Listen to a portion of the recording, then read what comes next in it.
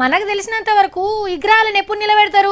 దేశం కోసం గొట్లన్న మనిషిదో లేకుంటే పబ్లిక్ కి సేవ చేసిన మనిషో కవో కళాకారుడో లేదంటే పెద్ద లీడర్ అయితేనో వాళ్ళు కాలం చేసినాక 3 బాటల కాడ విగ్రహాన్ని నిలబెడితే ఏడాదికి 2 మాటలు యాడ్ చేసుకుంటారు.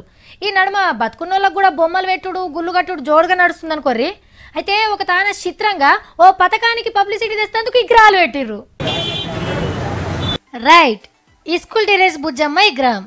ఇంకోటి తీస్తుర్రు బిడ్డను ఎత్తుకున్న కాక. ఈ విగ్రహాలు చూస్తుంటే ఏం యాదకొస్తుంది?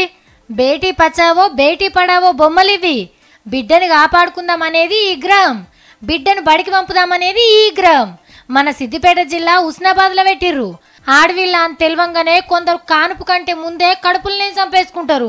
పుట్టినోళ్లను కొడుకులతో సమానంగా చూడరు. అట్లా చెయ్యొద్దు.